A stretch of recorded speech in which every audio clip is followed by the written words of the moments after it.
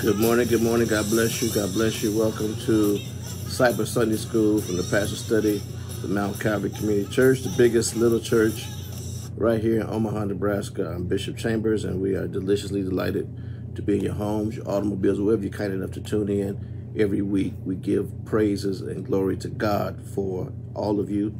Take a moment right now to like, love, and share this broadcast, and let your timeline know that Mount Calvary is on the air. Let us pray. Father, we thank you for these, your people who've assembled in this digital space this morning for the word of the Lord. Let the word go forth to this morning and accomplish whereunto it is sent. In Jesus' name, we give you praise and glory. Let every heart say amen and thank the Lord. Grab your Bibles and your notebooks and let's delve into the word of the Lord.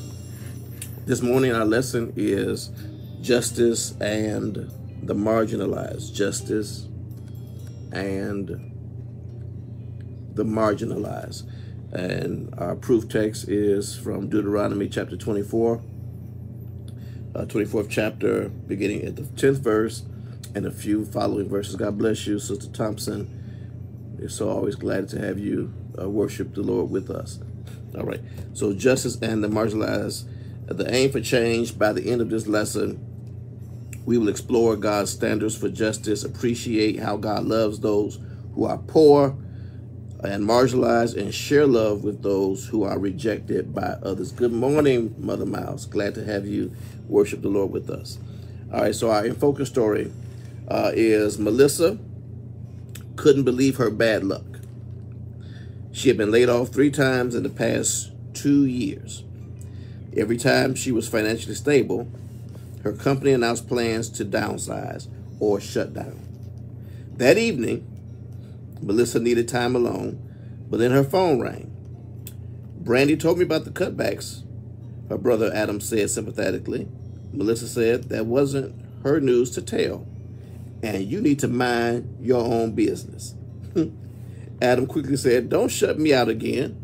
God has a purpose. He is your provider, not the company. The Lord always got your back. Melissa hated when her brother got all preachy. His religion was fine for him, but it was not her thing. Adam, my dinner's getting cold. I got to go. Sis, wait, Adam said. I know you don't care for Jesus, but he gave his church some very specific instructions about to do when people hit hard times. And I want to help. And my church is a program that might be just right for your current situation. I'm not some charity case, Adam, Melissa says. I know, sis, Adam says. Just give this a chance. It can't hurt. Can I come by and talk to you about it tomorrow? Melissa hated that her brother wouldn't take no for an answer, and she hated her situation. But she also hated the feeling so much, hate to have hatred at all.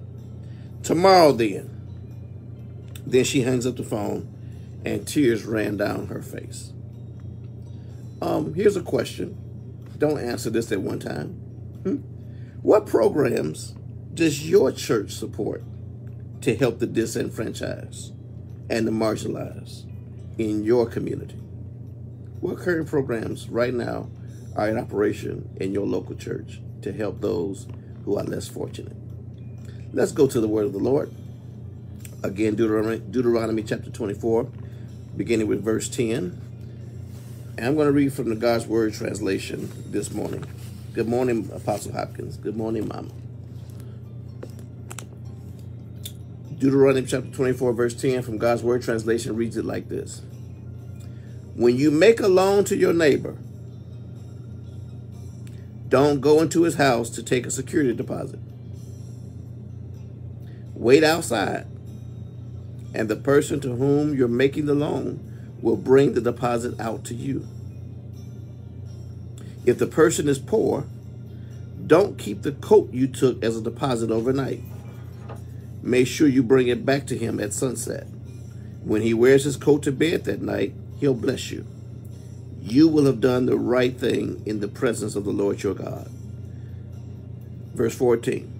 Don't withhold pay from hired workers who are poor and needy, whether they are Israelites or foreigners living in one of your cities.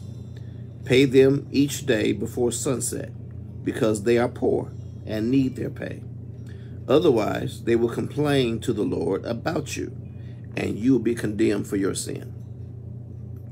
Parents must never be put to death for the crimes of their children, and children must never be put to death for the crimes of their parents. Each person must be put to death for his own crime. Never deprive foreigners and orphans of justice, and never take widows' clothes to guarantee a loan. Remember that you were slaves in Egypt, and the Lord your God freed you from slavery. So I'm commanding you to do this.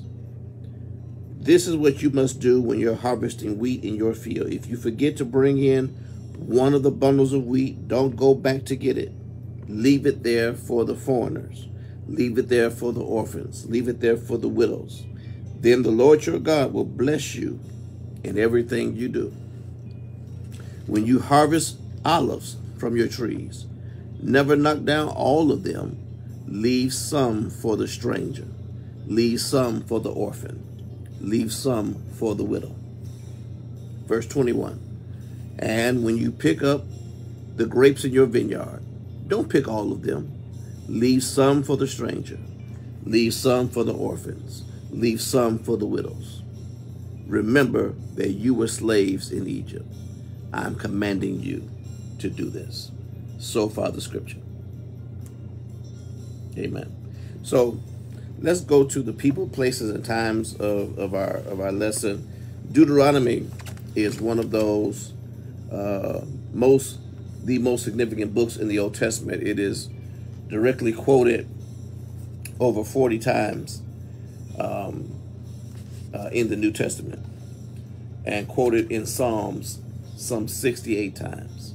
Isaiah quotes Deuteronomy 55 times. And in fact, Jesus himself quotes from Deuteronomy each time he was tempted by Satan during his 40-day and 40-night fast. So when a lawyer asked Jesus, which is the greatest commandment in the law, the answer, thou shalt love the Lord thy God with all thy heart, with all thy soul, with all thy mind. And then verse 6 goes on, these words which I command thee this day shall be in thine heart. So it was obvious that Jesus had obeyed the command and hidden the word in his heart so that he himself would not sin against God. His humanity would not sin against his divinity. So we could do the same thing when we memorize the word, when we meditate upon the law, both day and night, in order to obey it and to be blessed by it. So let's go to the background. In chapter 24 of our lesson, the Israelites are introduced to a set of miscellaneous laws, and it speaks to the understanding of marital commitments for grounds for divorce, remarrying after divorce. Verse 5 explains why newly married men should be absolved of any military duty for at least 1 year. The understanding of loans and collateral is interpreted in verse 6. If a person borrows anything, he's expected to provide collateral of his choosing as a sign of good faith for the loan. Kidnapping to sell someone as a slave was forbidden. That's trafficking. Verse 7, verses 8 and 9 are not laws, but simply reminders of priestly directives on how to deal with those who have leprosy. So this assortment of laws for the Israelites is presented in concert with previous laws, framing a clear expectation of how to govern themselves, their understanding, their ability, their inability to appropriately practice laws. These laws would have been societal and divine consequences. Good morning, Sister Patricia Edwards, Chicago. God bless you. Shamisha Palmer. God bless you. So these laws are not directed only to those who were wealthy, but equally important for those who were poor, disenfranchised.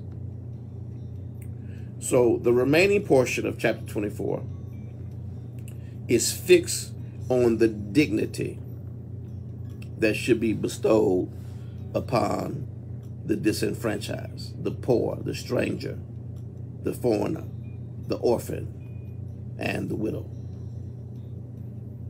Why do you think there was such an emphasis placed on the dignity of these subgroups, strangers, orphans, widows, the poor? So at a glance, we have three parts to our outline. One is the debtors, verses 10 through 15 of chapter 24. Then there's the disassociation in verse 16. And we'll conclude verses 17 to 21, dealing with the destitute. So the in-depth verses 10 through 15, this is chapter 24 of Deuteronomy for those who just logged in. God bless you, Roger Taylor. God bless you, T. Smith. So let's deal with the debtors. And it talked about in the beginning, if you make a loan to your neighbor, don't go into his house, but stand outside and wait for him to come out and bring his deposit to you. Don't go in his house looking for collateral on the loan. You know, because if you go in, he brings you a salt and pepper shaker, and you be like, well, I like that vase over there better than I like your salt and pepper shaker. No, the person that's giving the loan stands outside and just receives his collateral as good faith, whatever is brought out to him or her. But in most cases, it was to him. So the theme of loans and collateral, initially sketched in verse 10, resurfaces more succinctly in verse 10. Most often, debtors are viewed as being at the disadvantage of the loaner. Although in debt, the debtor should not lose their dignity nor their self-respect. The loaner oppressing the debtor or ignoring the debtor's family needs is outlawed. Do not place your need as the loaner above the loanee, the needs of the family of the person you're loaning money to. God cares just as much for the well-being of the debtor as he does the creditor. Each person, regardless of their status, is viewed equally in the sight of God. The loaner's job was not to intimidate or humiliate someone because someone owed a debt. As a symbol of good faith, the debtor was to initiate the repayment plan or methods. Conversely, the loaner could not dictate what could be used as collateral or payment. Further, he was not permitted to enter into the home of the debtor to demand his preferred method of payment. All right? So if the only thing that the debtor could afford to render were his sleeping clothes, for instance, then that should be deemed as an acceptable form of payment. However, those were to be returned to the debtor by evening so that he could have something to sleep in the next night or that night. The same courtesy is given to workers who live hand to mouth. They cannot wait overnight to receive their day's wages, so the employer must not force them to do so. This was all enveloped with the idea of mutual respect. Mutual respect was to be given by both parties, the worker and the employer. The debtor knows he owes the debt and shows his willingness to pay the debt. The creditor recognizes he is owed funds, but trust the fidelity of the debtor. It creates a loving environment to treat your neighbor as you would want to be treated. So now let's deal with verse 16, where it deals with the disassociation. Moses reiterates that each person is to be treated individually. This means that there is no generational penalty where the children pay for the crimes of the parent or vice versa. Imposing a punishment, a cumulative punishment, will present unjust repercussions and unfair retaliation for offenses not committed by the person receiving the punishment. If this were to be allowed, families or villages could potentially be obliterated because of the offenses of another. So verse 16 seeks to eliminate such retaliatory actions. All right?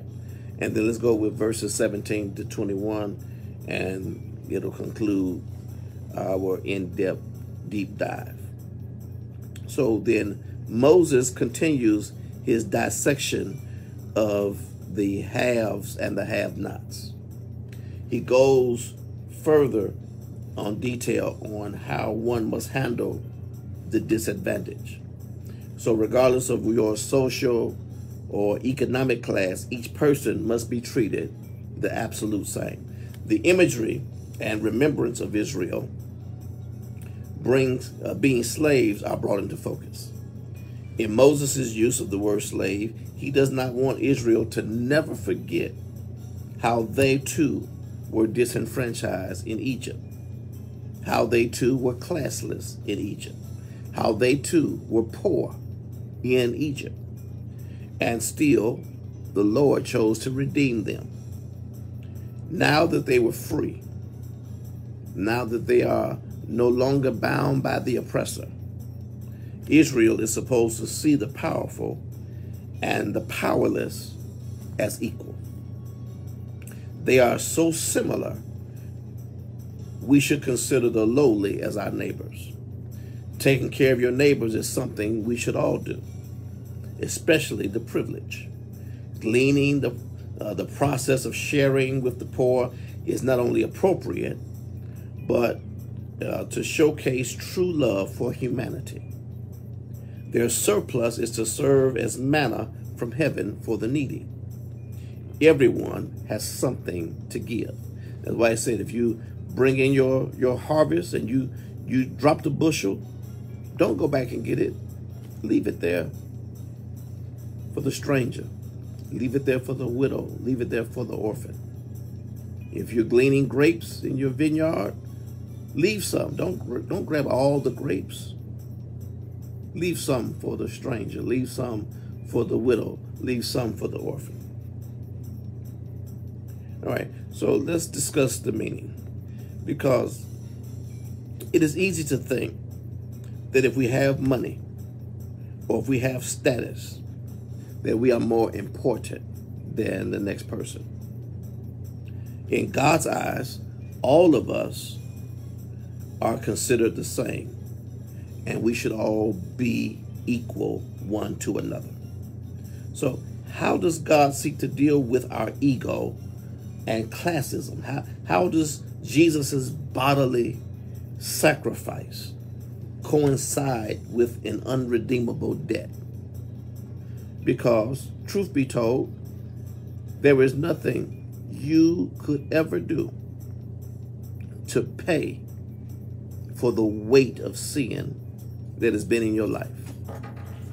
However, Jesus, by his own doing, gave himself as ransom for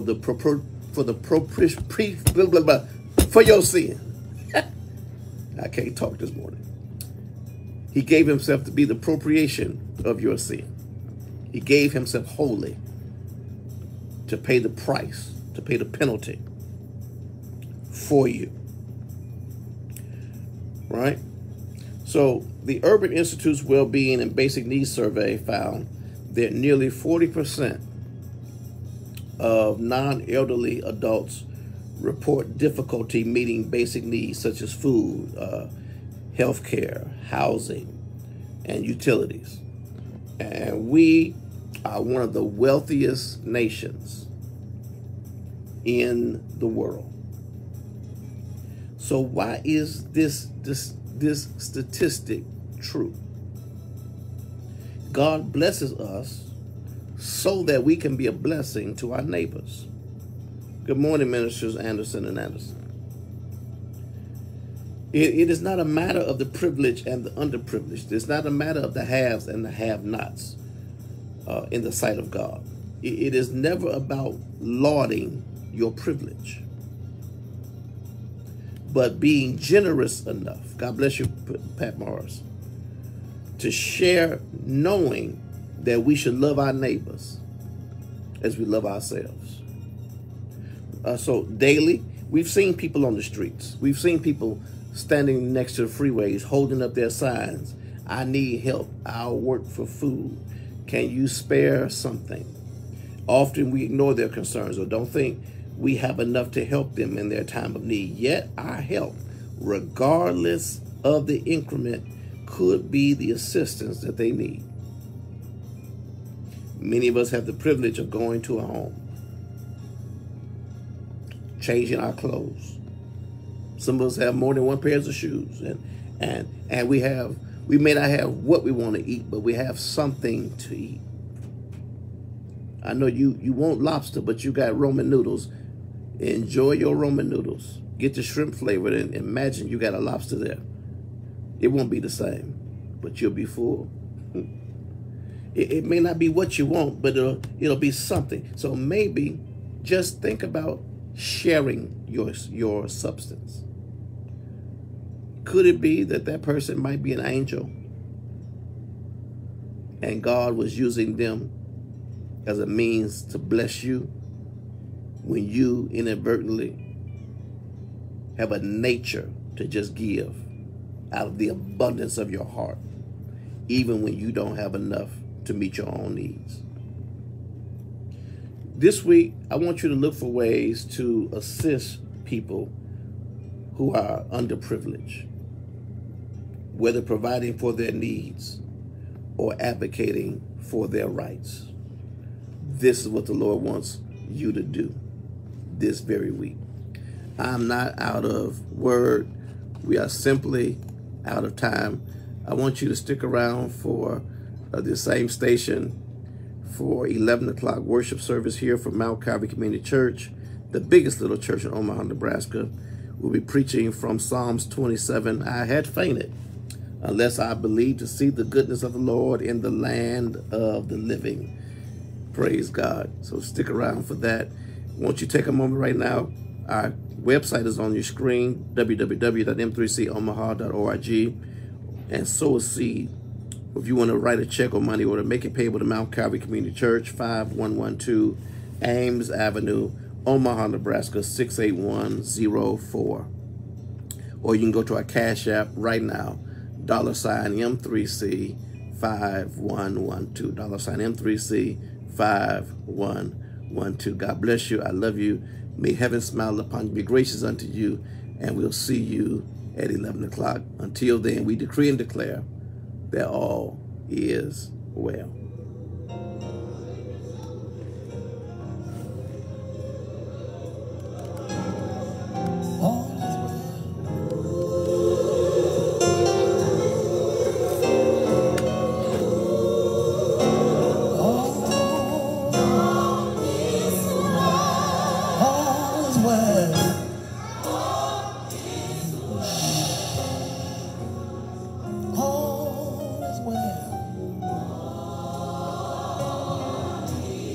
If you accept it in your mind and in your spirit, just touch somebody and say, it's well with me. Whatever you're going through, whatever you have to face, go knowing that all is well. As you go from this day, from this place, tell yourself that my worst days is behind me. and my best days is in front of me. Did you hear what I said? My worst days is behind me, and my best days is in front of me.